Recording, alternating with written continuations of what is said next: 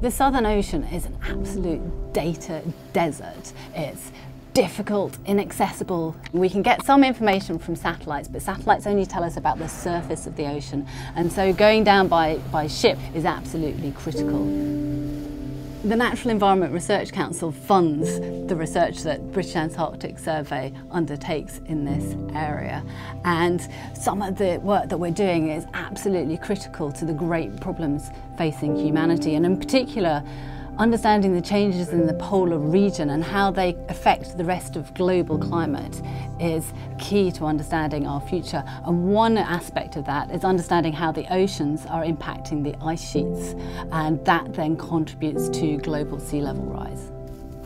One of my greatest memories is of having done a night shift, absolutely exhausted, and then some minke whales came past, and just seeing those minke whales in the early morning light was incredible. We know so little about the oceans around Antarctica. Obviously, a new ship is a big investment, but it's absolutely critical to provide accurate forecasts of how our planet is going to change over the coming century.